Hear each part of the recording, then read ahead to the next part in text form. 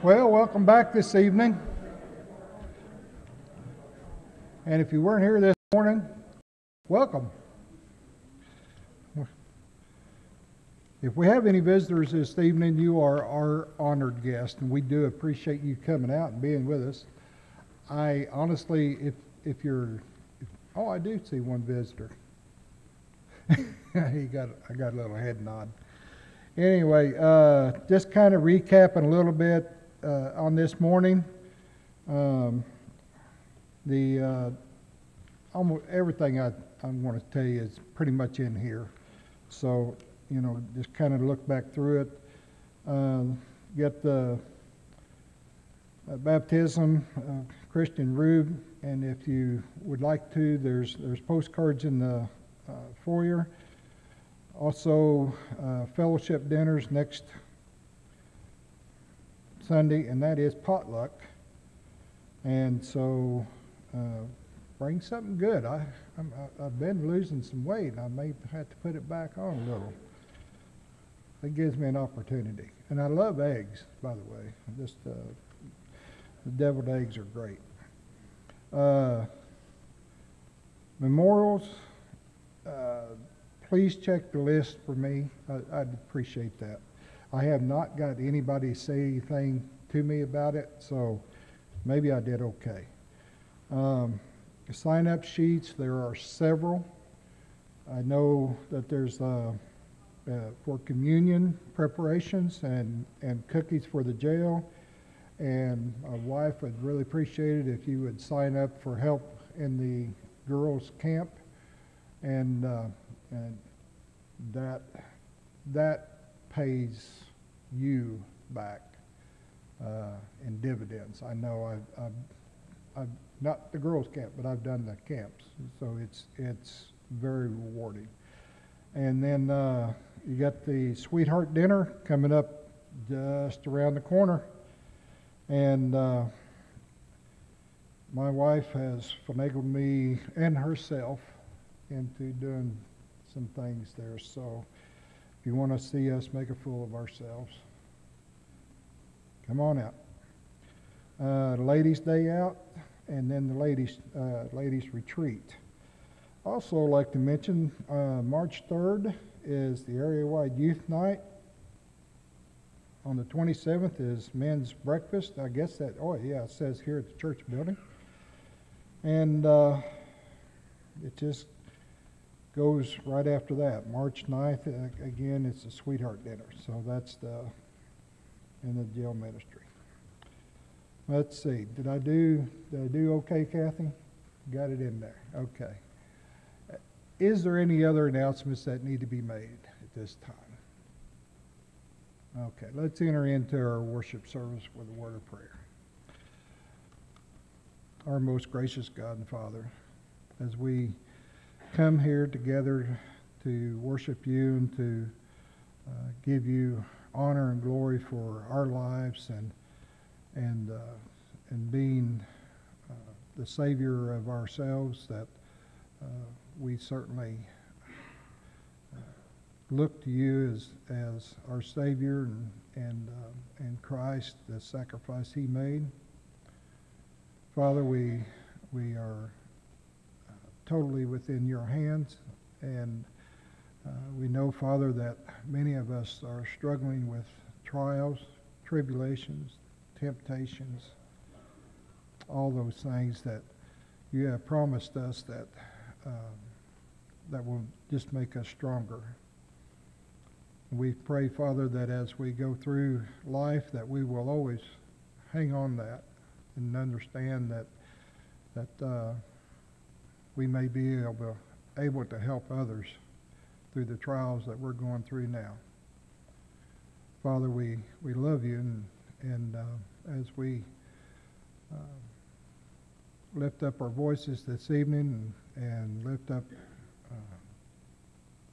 you through our lesson this evening, we pray that we'd wholeheartedly be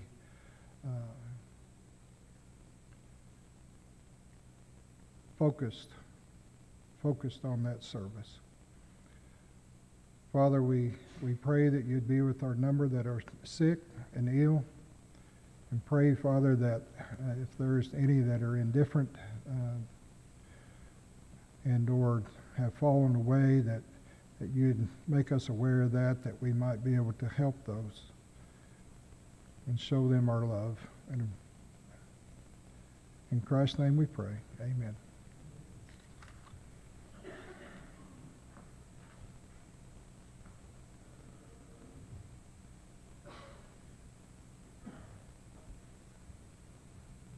Good evening.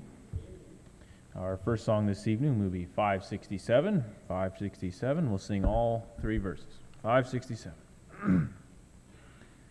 Restore my spirit, Lord, I need. Restore. My heart is weary, please help me, dear Lord. I stand in need of more strength from your word. Renew my love, rebuild my faith, oh, restore my soul. Revive the fire, Lord, deep in my soul. Stir my desire.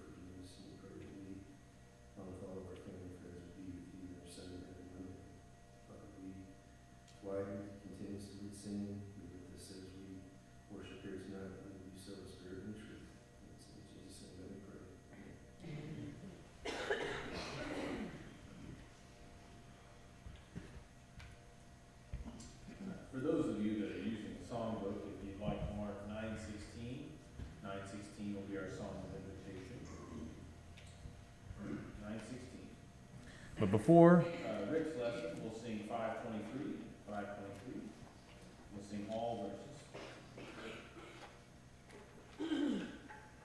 I know the Lord will find a way for me. I know the Lord will find a way for me. If I walk in heaven's light, shun the wrong and do the right, I know the Lord will find a way for me. Let's lower that a little bit. We'll be second. The Lord has said, "Go preach the word to all the world." The Lord has said, "Go preach the word to all the world." If I walk in heaven's light, shun the wrong and do the right, I know the Lord will find a way for me. Won't it be grand to hear him say, "Well done"? Won't it be grand to hear him say, "Well done"? If I walk in heaven's light, shun the wrong and do the right, won't it be grand to hear him say, "Well done"?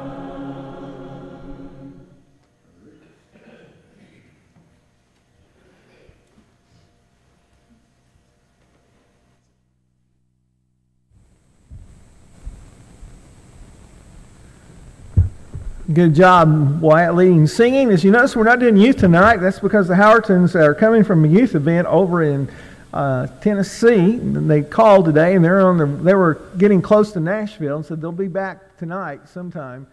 I guess Kyle has to go to work tomorrow. But said it was a great time. There was over 12,000 folks gathered over there, and I remember when you get that many people together singing. I asked him, "Did y'all sing?" And he said, "Yeah, it was fantastic." So if you've ever been a part of that kind of group singing, it truly is wonderful. One of the things that, as we think about the church, whether it be in mission fields or in Marshville, Missouri, in Tennessee, with a bunch of young people or at a college lectureship, you cannot escape what is always and should be on our mind, and that's attracting people to Christ. Because our mission is to reveal Christ to the world, to take the gospel to the world. And with that in mind, I want you to take your Bibles, if you would, and turn to Zechariah chapter 8. We're going to use that as a basis for our study somewhat tonight. And I want to say again, as echoing what Haley mentioned, thank you for all the work that's been done here around the building. There's a lot been going on. There was a lot done while we were away in January. And to come back and to see the work being done and what's been accomplished is wonderful. Also, I want to say that I think there was 2 baptisms, correct, Randy, at the jail. One lady and an Hispanic gentleman, right, Nacho? Did he only speak Spanish? Is he the one that only spoke Spanish? So that shows you how effective it is for somebody like Nacho to be around, and that's wonderful. And I'm sure that gave that man a sense of comfort, but not only that, it enabled him to learn where he would not have been able to do so. So please remember those that are baptized at the jail and those that are being worked with and their future, because they have opportunities to be attracting people to Christ, which is very, very important. In Zechariah chapter 8, I want to start actually with verse 1. We read the words, again, the word of the Lord of hosts came saying, "Thus says the Lord of hosts, I am zealous for Zion with great zeal. With great fervor I am zealous for her." So the focus is upon Zion, or as we would sometimes say, Jerusalem. As you go to Isaiah 1 and 2, and other passages you'll read about Zion, it's commonly used in the prophets. And then as you go into verse 3, thus says the Lord, I will return to Zion, dwell in the midst of Jerusalem. Jerusalem shall be called the city of truth. What a wonderful thing to read. The mountain of the Lord of hosts, the holy mountain. Then look at verse 4. The Lord says, thus says the Lord of hosts, old men and old women shall again sit in the streets of Jerusalem, each one with his staff in his hand because of his great age. The streets of the city shall be full of boys and girls playing in its streets. Now, if you recognize that when you read in the prophets of Zion, the mountain of Jerusalem, that many times that prophecy is twofold and primarily in reference to what is to come underneath Christ, the Messiah.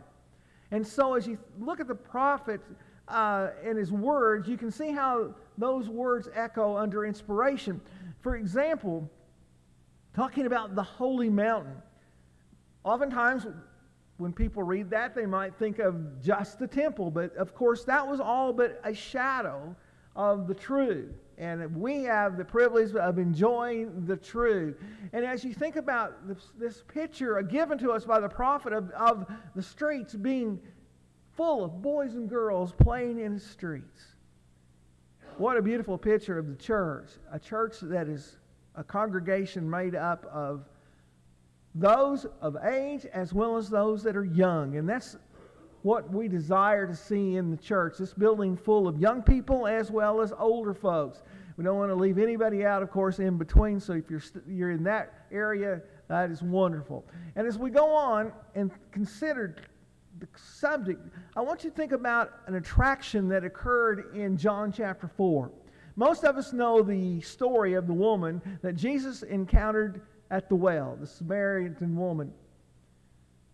And when the disciples came up and saw Jesus talking to this woman, they marveled that he talked with her. But then we read in verse 27, yet no one said, why or what do you seek, or why are you talking with her? What do you seek? Why are you talking with her? They didn't verbalize that, but obviously those were thoughts that were important. Well, the woman then left her water pot, went her way into the city, and said to the men. Now here's what I want you to notice.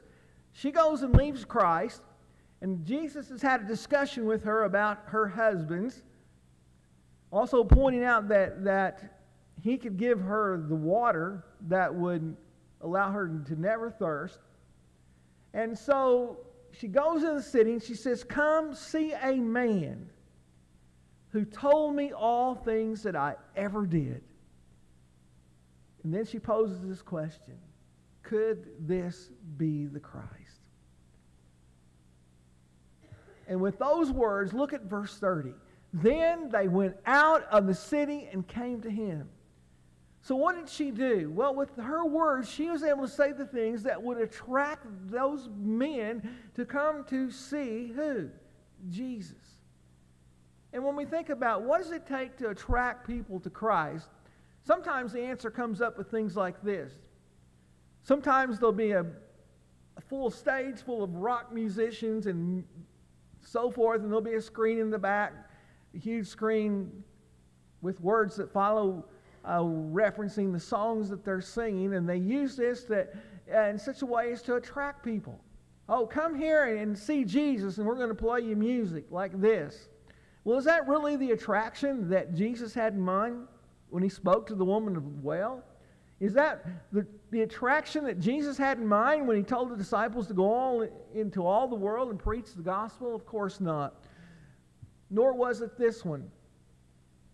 This is an article about, a news story about an Ohio quote-unquote pastor who rides bulls inside his church to attract new believers. Now, aren't you glad that we don't read that? I'm going to tell you something. I'm not getting on one.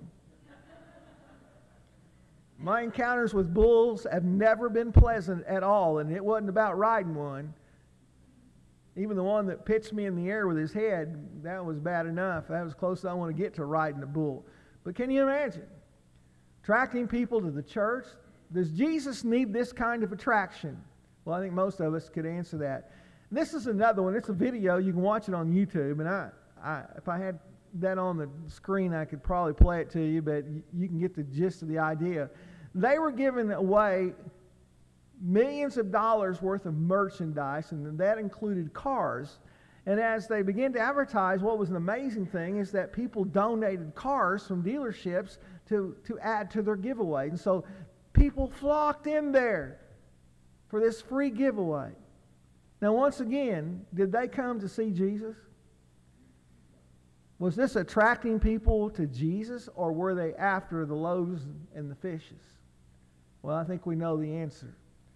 But in Zechariah, he goes on, and if you want to jump down to verse 23, we read the words, "Thus says the Lord of hosts, in those days 10 men from every language of the nations shall grasp the sleeve of a Jewish man, saying, Let us go with you, for we have heard that God is with you." Is it going to be riding a bull, giving away automobiles, or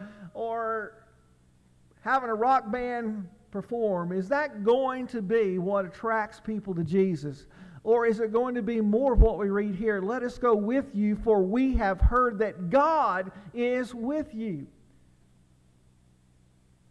How did the disciples prove that their words were the words from God? Well, they backed it up with the miracles that were performed. Word spread.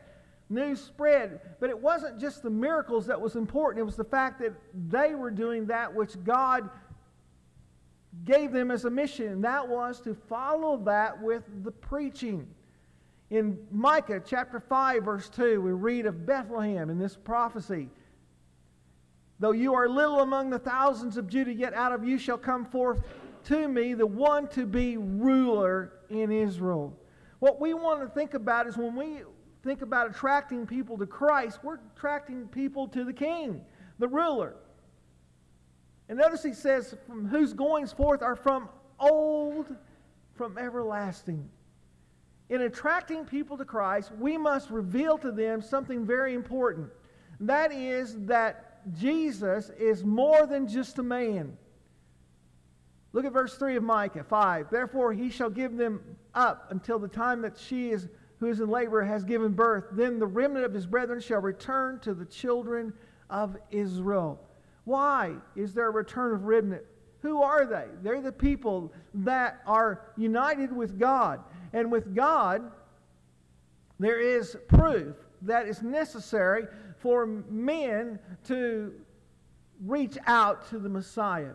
As you know, much of the Old Testament was written in reference to the coming of the Messiah.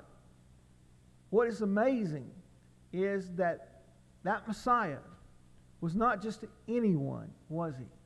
He was the eternal God. God who came in the flesh. That's John 1, including verse 14. But here's what's amazing. There are found, according to those who have done some research, over 456 Old Testament verses referring to the Messiah or his times. Now, conservatively, scholars believe that there's at least 300 prophecies with reference to Christ. And there's a list. I've got a list if you ever would like to get a copy of it. And I think it has 350, if I remember right. Charlotte, is that correct? 350?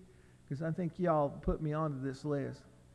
But it's amazing the amount of prophecies and things that are said in the Old Testament as proof that Christ is the Messiah.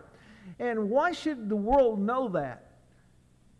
Well, it gives us the proof that is necessary to prove that Jesus that we follow and that we preach is the Messiah. I don't know if you're someone who spends much time looking at the videos on the websites for Apologetic Press. You can download the app on your phone. I know many of you have that. There are a lot of good evidences that prove that Jesus is the Christ, the Messiah. And one that caught my attention was the question with reference to Jesus Christ being a fairy tale character or a historical figure. Because a lot of people have concluded that it's a fairy tale. But to conclude that, they neglect the history that is given to us through the ages with reference to Christ, even outside of the Scripture. So don't look at the stories like Jesus healing multitudes or calming the sea or walking on the water and say, oh, that's just a fictitious fairy tale character. And unfortunately, people buy into it. Kyle Butt wrote these words: most children and adults easily recognize the name Jesus Christ. Many even can tell the story of his life. However, these same people also recognize the names Peter Pan, Snow White, and Cinderella. And they can relate the facts of these fairy tales as well. Is Jesus of Nazareth a fictional character that deserves to be included in a list of mystifying magicians, daring dragon slayers, and flying boy heroes? Or should his name take its well-deserved position in the halls of factual history? And that's a question that we need to be sure we can answer, because it's a question that the world needs answered. Well, there's a lot of things in history that are often ignored. And the reality that in history we have records of a man called Jesus. Josephus, all the way down to the 1,000 years of time from the first century, record information that's passed down through history. Haley was talking about a video that Kathy and I were watching the other day with reference to letters written by Caiaphas to Rome, and the information contained about Jesus the Christ. And Tacitus in AD 56 wrote his period of time. When he wrote as an opponent of Jesus and recorded the information that gives us proof that Jesus was a historical figure, not just a myth, not just a fairy tale. And this is important because we want people to come to Jesus. We want them to recognize that he was more than just a mythical figure, a fairy tale. We want them to know that he is the Son of God. He is the promised Messiah. And therefore, we want to be the people that follow him. And in order for us to be those people, look at what we read in Zechariah 8, verse 3. Jerusalem shall be called the city of truth, the mountain of the Lord of hosts, the holy mountain. Where's the world going to go to find the truth? Well, we know it's right here. And we need to be people, of course, that uphold that truth. And when you gentlemen and ladies go to the jail, what are you doing there? You're doing exactly that. You're upholding the truth. Whenever we talk to a friend or neighbor and we can get them to sit down and open up their Bibles, what are we doing? We're upholding the truth. We're revealing to them what is essential that they know. And included in that must be that Christ is at the center. He is the one that was prophesied. He is the Messiah. He is the one that went to the cross. He reigns supreme as King. And that is a part, an element of truth that they need to know that's included in this book. They need that truth because nothing can change their hearts and their minds in the right direction but simply the truth. And it's interesting that Paul wrote to Timothy, he says, I write so that you may know how you ought to conduct yourselves in the house of God, which is the church of the living God. And look at what we have as that description of that church of the living God, the pillar and the ground of the truth. And as Jesus said, what's important about the truth? It is that which has the power to change lives, to sanctify, make one pure. And where does it come from? From the Word. And Jesus came preaching the truth. This is the world we live in, folks. This is why the lesson tonight. The answer is in the Scripture, but we live in a world that's disoriented, bewildered, perplexed, unclear, confused, unsure, and it's sadly to say, lost. But I'm thankful we have the truth, aren't you? We do have something for the world. Back there in the track rack, there's a number of tracts that you can pick up and that you can take to somebody, your friends, your neighbors, people you work with, leave it anywhere, in a restaurant, it doesn't matter, that contains the truth. And it's the truth that will make their difference. And if we can get them to see that we can offer them the truth, what are they going to do? They're going to change their direction. They're not going to continue to drive down that highway that leads them the wrong direction. They're going to take the exit. But you might be thinking, there are a whole lot of folks not here. Now, I don't mean just it should be in our number. I'm talking about the folks out there in the world. How many of you have neighbors you like to see sitting next to you in the pew? Almost every one of us, right? How many of you have family you'd like to see sitting next to you in the pew? So how do we get them here? How do we let them know that we are biblically the family of God that's at the center of the prophecies? How do we let them know that we have the truth? Well, it is a challenge, isn't it? Because they see us just like all the other religious folks that are gathered around in any community. But we want them to know that we are a people that belong to the Christ, and that we're those who do have access to the truth, and that we're set apart, we're sanctified because of the truth, and that we do have something to offer them. Well, how do we let them know? Well, I think that we need to take the opportunity that we have, anytime we have, to let them know that we are a people that belong to the Christ. How's it going to happen? Well, one, it happens because we can verbalize it, but secondly, it can happen because we live the truth. And I thank God for all of you that do so. Look at Zechariah 8. They shall dwell in the midst of Jerusalem. They shall be my people, and I will be their God in truth and righteousness. Who's your God? That's important. And it doesn't hurt us to ask them, who is your God? Or who is the Messiah? Do you know about the Messiah?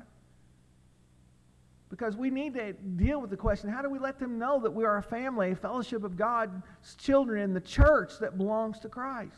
How do we let them know? I'm thankful that we have this verse, because this gives us the answer. You know, it's not so much we have a sign out front, is it? How do we know? John 13, verse 34 and 35. Jesus said, a new commandment I give to you, that you love one another as I've loved you, that you also love one another. That's why that loving one another is so wonderful and so powerful. But then in verse 35, here's how powerful it really is. By this all will know that you are my disciples. How? If you have love for one another. Folks, people see it. And I can compliment you on this. I have had people tell me that. They've seen you being loving. And you have had a momentous effect upon their lives. Well, why? Well, it's because what Jesus said that would happen. If the world sees us loving each other in a spiritual way, in a way that God wants us to love, with that God love, that sacrificial love, what is going to be the response?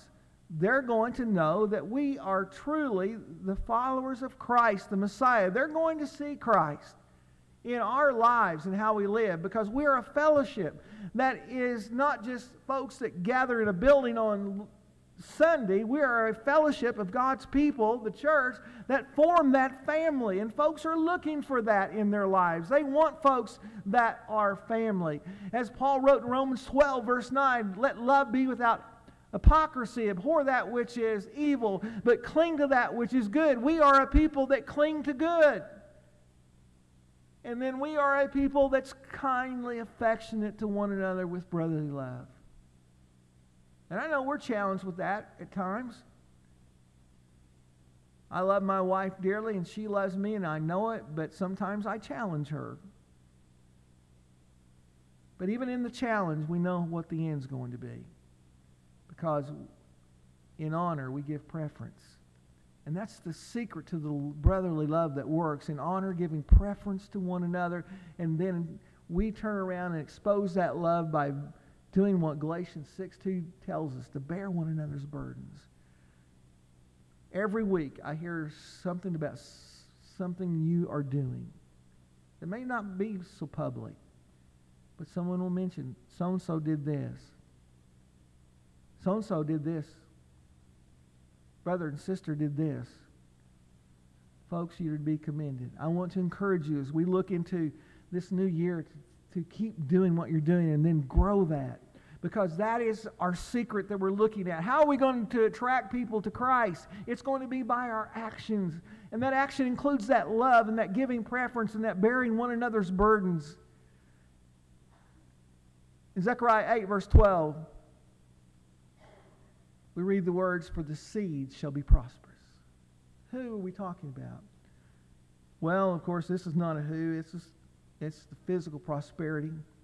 But the seed will be prosperous. The vine shall give its fruit. The ground shall give her increase. The heavens shall give their due. I will cause the remnant of this people to possess all these. Who does prosperity truly belong to? It belongs to the people of God. That was true in the Old Testament. It's true today. Prosperity that really counts is that which God's people possess. And that is spiritual prosperity. How is your spiritual prosperity? Are you struggling with it? You don't have to be. Are you here tonight and not a Christian? You don't have to be. Tonight, the door is open. And we want you to consider this is why it comes up here and leads us in our song of invitation. If we can help you, please let us know by coming forward.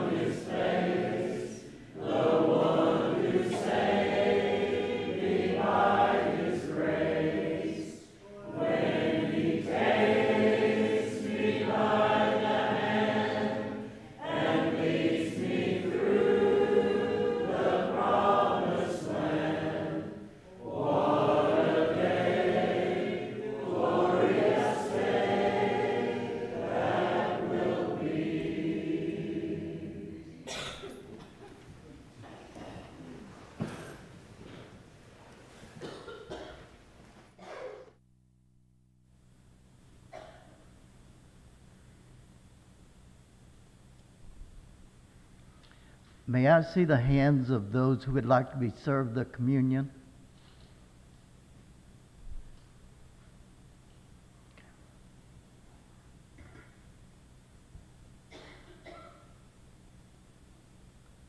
Heavenly Father, we thank you so much for this day that you have given us. Father, that we might gather here as your church. And Father, at this time, for those who partake of this communion, we'd ask that they do so in a way pleasing in thy sight. And Father, help us to realize that this bread represents your Son's body, your Son's name. Amen.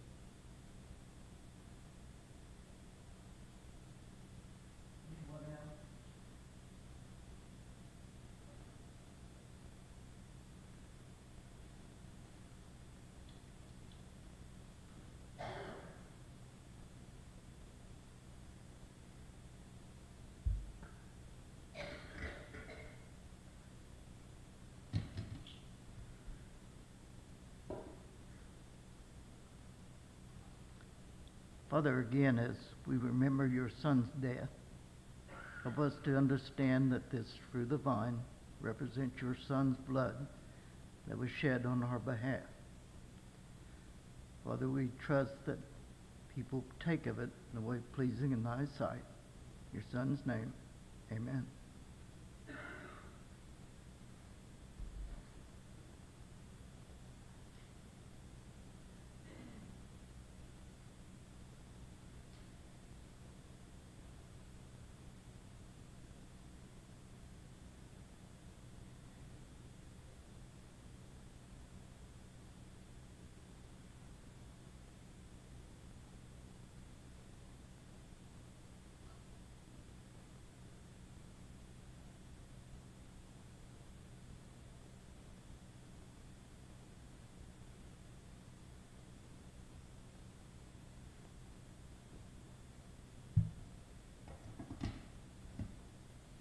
May I bring a contribution plate to anyone? I don't see anyone.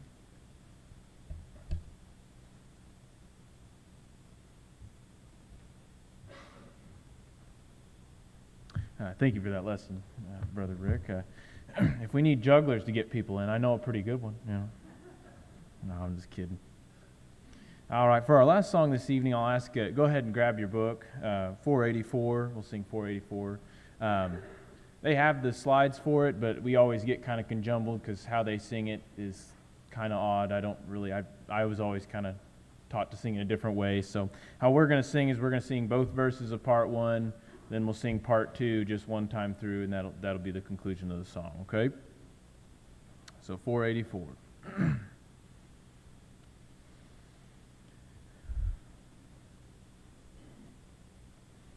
You are my strength when I am weak. You are the treasure that I seek. You are my all in all.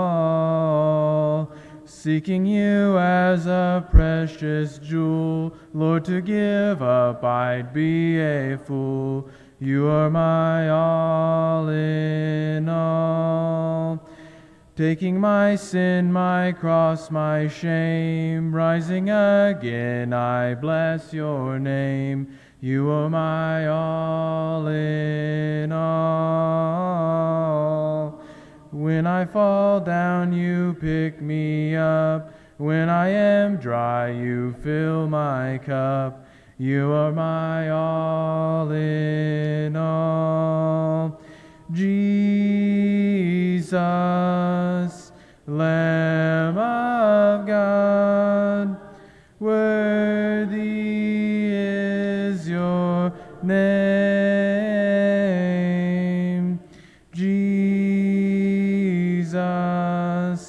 Lamb of God, worthy is your name.